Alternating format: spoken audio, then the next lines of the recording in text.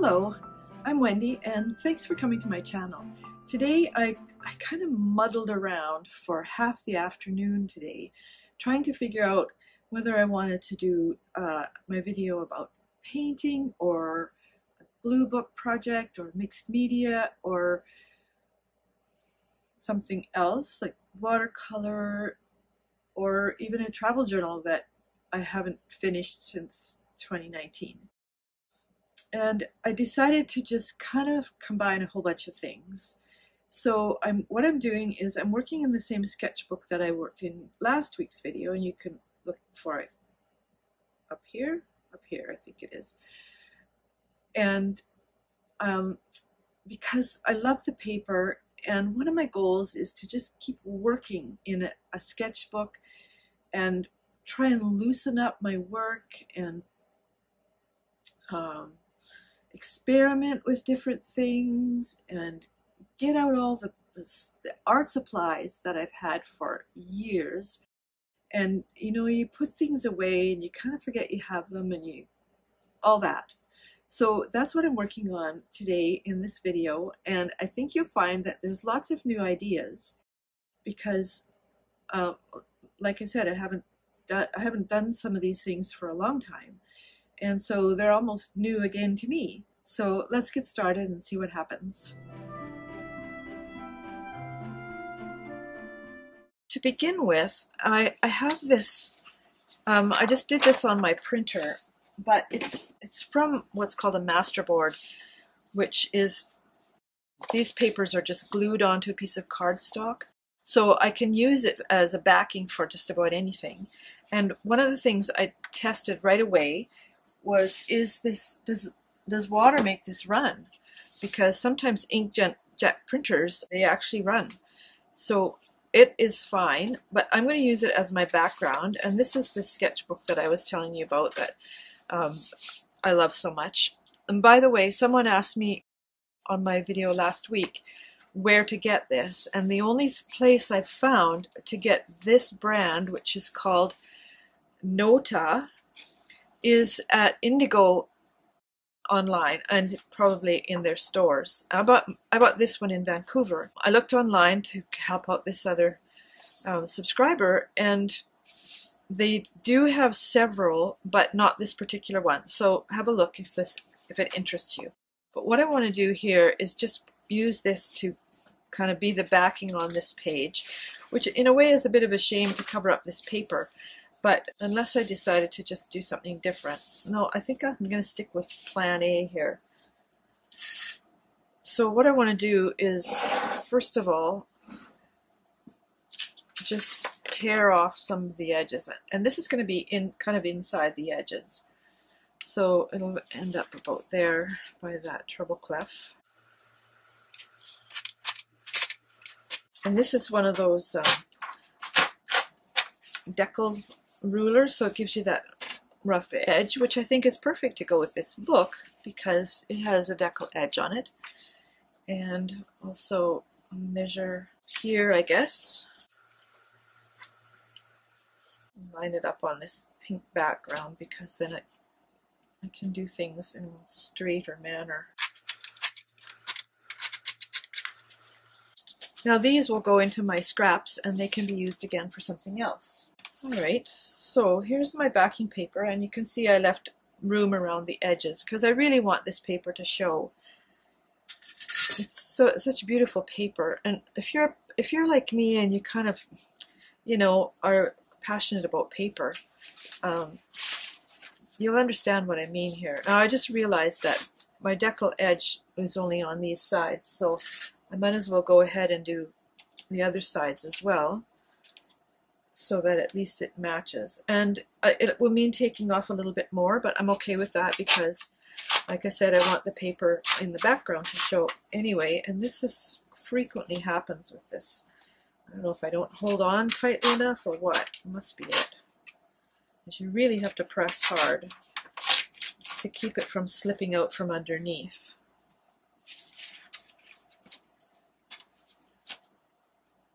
This will get rid of this white line here that the printer left as well.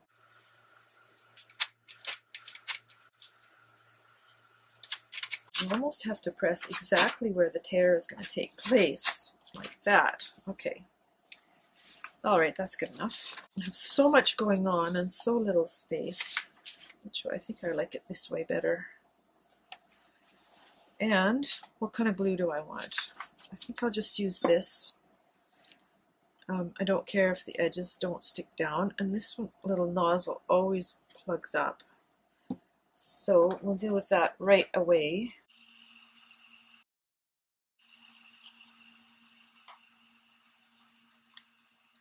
I'm putting it sort of in the center here. Now my first kind of step after this is to add some ephemera to it, which will give it the color. So I'm going to dig into this and see if something pops out like that. Even like this one too. And I've been waiting for a place to use that butterfly. And just so you know, this is totally unplanned, unpre-planned. I'm just gonna like figure it out, which is what I'm trying to do with my art and my art and everything is to. I'm just gonna get this whole wad of things out of here. Is to loosen up with everything and just play with it, because for so long I've had my goal has always been what sells, what can I do that people want.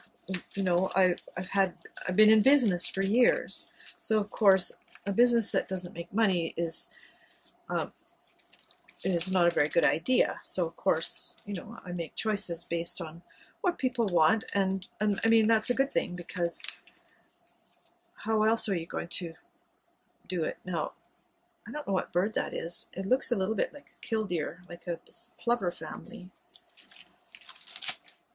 Anyhow, let's see what else we got here. I love these big flowers. This one is really huge, but the color is so vibrant. These daffodils would take up the whole page. Okay, that's a good start. So let's put those down. I also have other stickers and things that I'm going to look into.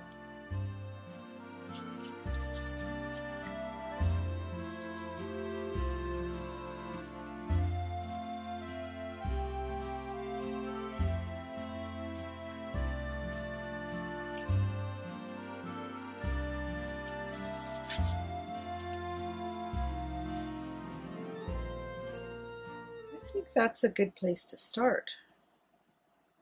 This is a big bird. That's okay. That's okay. All right. So this is glue book, sketchbook, you name it book. I kind of want different edges here. So I'm going to use some of these little scissors, which is, this one's called decal. I'm kind of into decal today, you can tell. Our weather finally warmed up. And now it's like 30 degrees Celsius. It's like full-on summer, finally. And so if there's a roar in the background of this, I apologize, but it's the air conditioner keeping the house cool. Otherwise, I'd be in a puddle of my own sweat, which is not a comfortable feeling, as I'm sure you're aware. I think this just gives it a little bit of more character. And I like character. I even like character in people. I like the unusual people. Okay, let's get that out of there. And get that off there. Oh, I almost like that sitting over there. Oh, now I am perplexed. Well, they all look nice, so everything you do looks nice. That's the joy of making art. Even if it's not supposed to be beautiful, there's some value anyway. And I'm not really a big fan of, you know,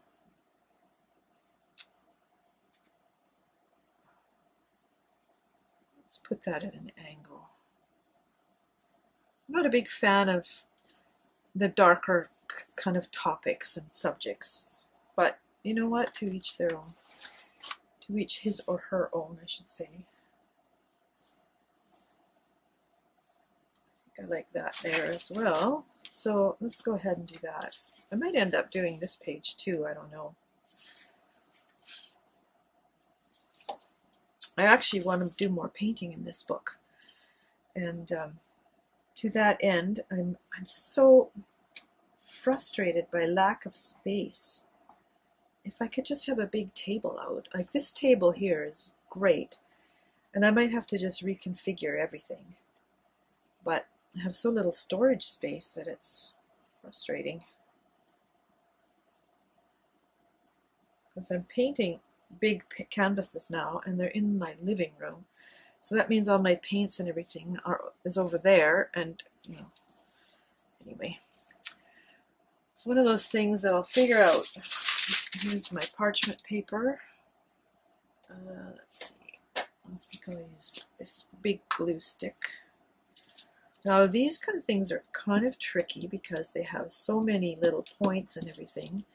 If you put like wet glue on, then you miss too much, like, and it just kind of squirts out all over, which is messy and sticky, and you know. All right, let's see if this works. I'm going to just leave it right where it fell so that there's a space in here to do something with. Let's put that back in there. And let's see, let's get these things out. Now, some of these are, that one's empty. They're like guest checks and stuff like that. They're kind of cool. I'm not sure I'll use that because they're so busy against the busy background. However, these are washi, and they're kind of see-through. That one's nice. I'm not even really sure what I'm looking for here.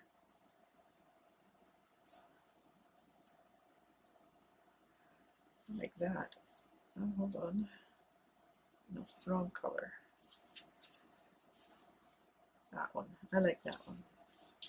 One thing I try to do is make decisions quickly. So if I see something I like, it's like I'm not going to look forever. I'm just going to go with the first one that says, you know, let's do this. Okay, so I've got this one. I've got this bird. I kind of wish he faced that way, but he doesn't, or she doesn't. So let's put that one down, also with the glue stick, because of all the little pointy bits, like the beak and the little tiny feet. By the way, I cut these all out by hand, like these flowers. I went to the used bookstores and found books that had lots of images, so bird books and flower books and garden books and that sort of thing. And then I just took the pages out and started cutting. I better keep that nearby. If my fingers get all gluey, that just sort of gets in the way. Okay, so I would sit in the evening and watch TV and just cut, like I spent a whole winter doing that. I actually like that right there. Now, a trick with these, they're super slippery on the back, that's the backing, and they're really thin on the front. So the best way to get them off, if you try and put your thumbnail in there, you'll drive yourself nuts. But if you go to a corner and just rub your thumb over it, or a side. Now watch, it's going to be difficult. There we go. See? Your skin will just catch that edge. And then it's easy. And I don't know about you, but I like things to be easy. This one is going to go right here. And I'm going to throw this away because when they hang around, they're so slippery. And you can't see them. Just got to make sure this flower's stuck down. Keeps wanting to kind of pop up there. That should do the trick. Now then, this is, I think, you know, it's so pretty, you could almost leave it, but I'm not going to. I'm going to get my little ones. Things like this, and this tray.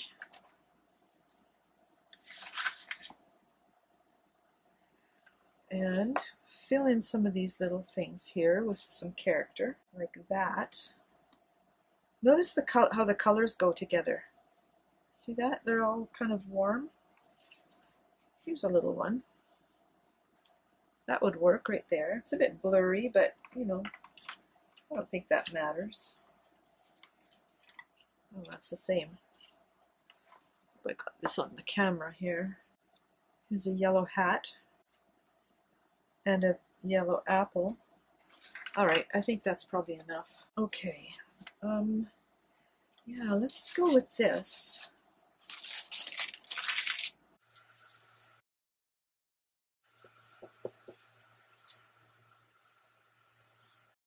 And you know, if you've followed me for a little while, you've heard me talk about this glue stick called Glue, Gloo. I made the mistake of leaving the thing off, the lid off once, and it kind of got stiff on me. So I'm going to see if it's juiced up again. Oh, it's good. It's back. It's really sticky, and it's goes on a little bit stringy, as you can probably see. But you got to put it right back in the lid, like that. Otherwise, it gets kind of a tough skin on it. Just get my fingers unglued there. Now, that hat. I could put the hat on the bird, but I'm okay with silly. But I don't want it there. So I don't have to put it there. I can just do whatever I want, and that's what the joy of having a sketchbook is. You do whatever you want. No one ever has to see it. You can do the same thing on every single page if you want, or you can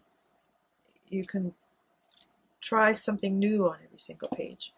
Doesn't matter. It's up to you, which is wonderful. Now this is one of my new stamps that I got from Craftspire, and they actually graciously sent me some of these things. Oh, concentrate here.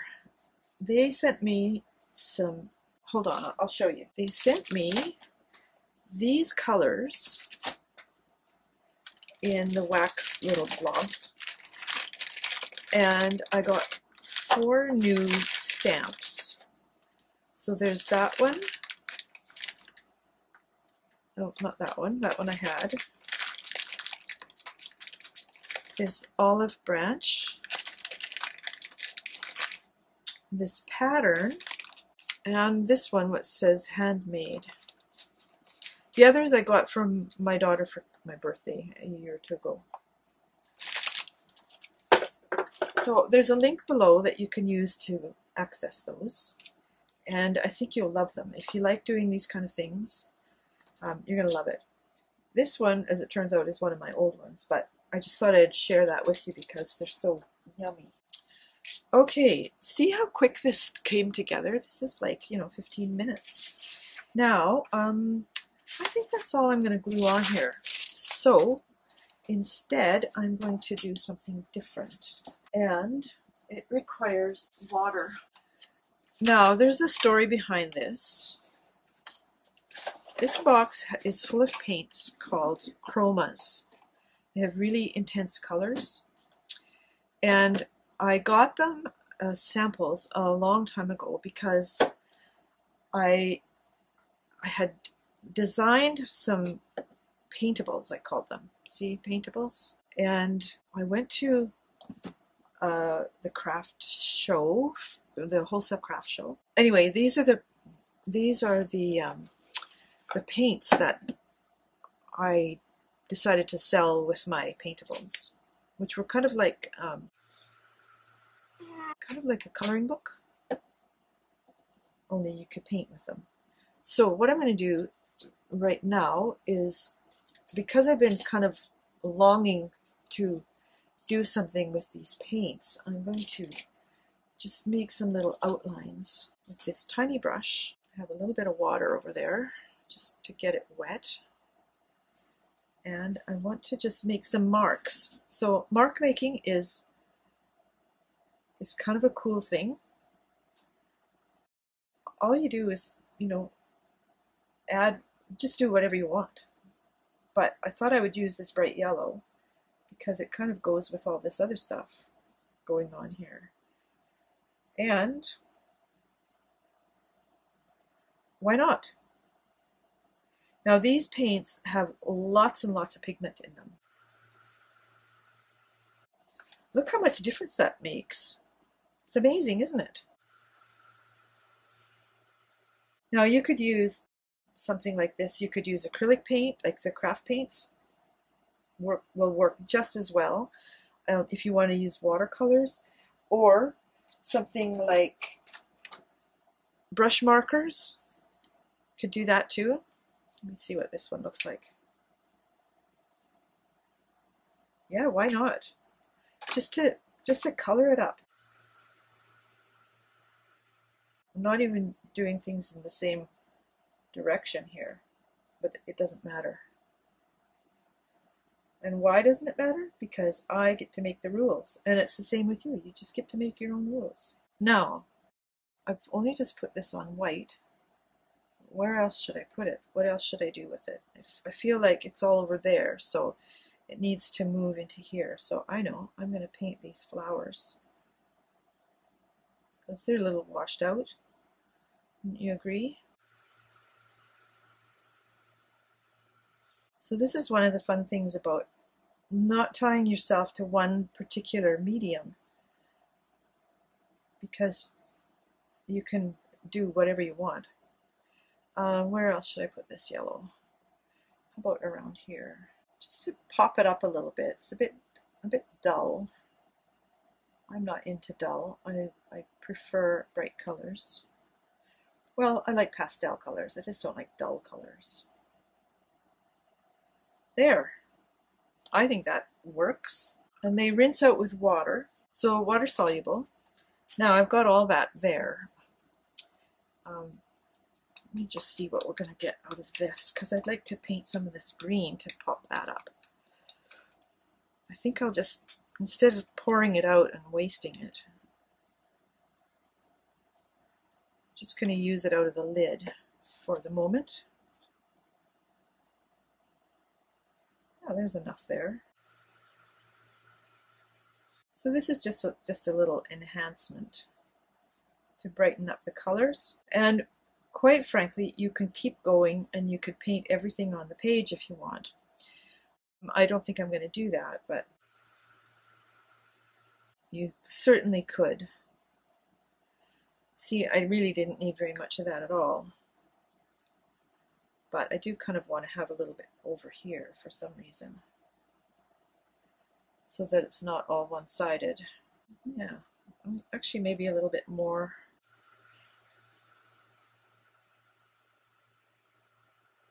So those are just little marks that anybody can make. And I'll make some more of them because they're so much fun. All right, I think that'll do. So I'm going to leave it at that.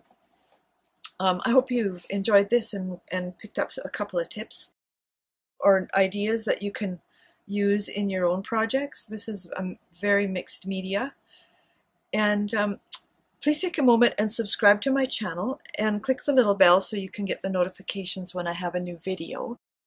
And click the like button because that has something to do with the algorithm, and we want that to work for me.